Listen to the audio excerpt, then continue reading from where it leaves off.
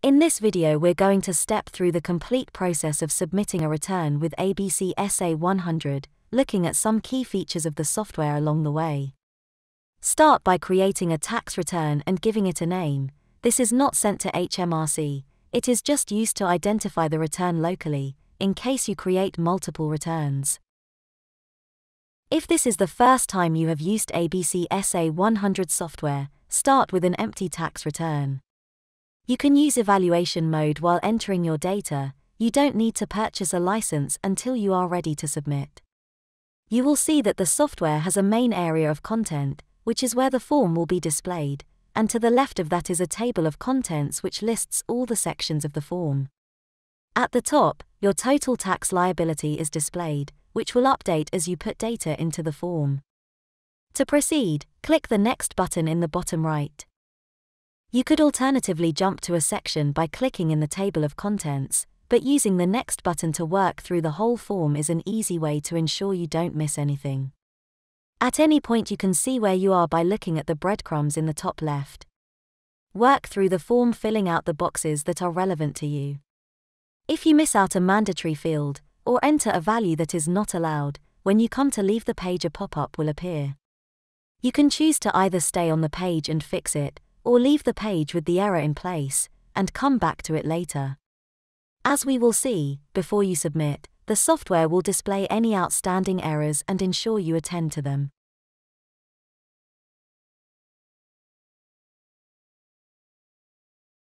The What Makes Up Your Tax Return section has questions such as do you need to fill in the UK property pages?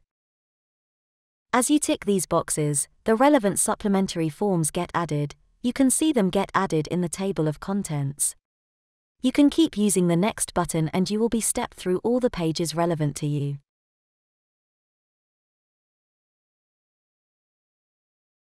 As you enter data, the headline tax liability updates immediately. At this point my only income is £200 interest that has already been taxed, so I'm due a rebate. Throughout the form, many of the boxes have question mark buttons next to them, which you can click to open the relevant page in the HMRC guidance notes. At this point I'm in the UK property section that I indicated I needed. Now I've put some rental income in, my tax liability is positive. At any point, you can click the summary button at the top to view a summary of how the liability was calculated, including personal allowance.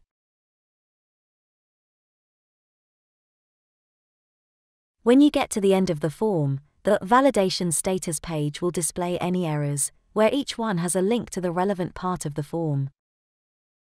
You can then use the back button to return to the validation status page. Once you have no validation errors, you are able to submit to HMRC. At this point, if you haven't already purchased a license, click the button in the pop-up to visit our online shop. Go to the checkout. Then pay with a bank card or PayPal. When your purchase is complete, you will see a license key, which you can copy and paste into the middle box in ABC SA100, then click Activate. You can then click Submit to HMRC, and you will be prompted for your government gateway ID and password.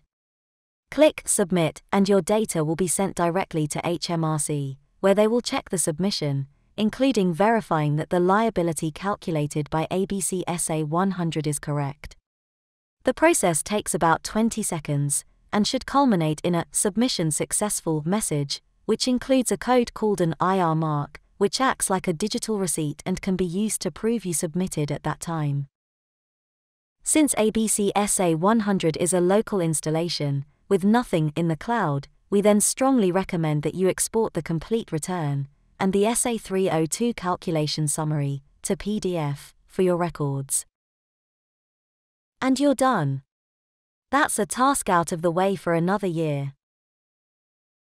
Thanks for watching.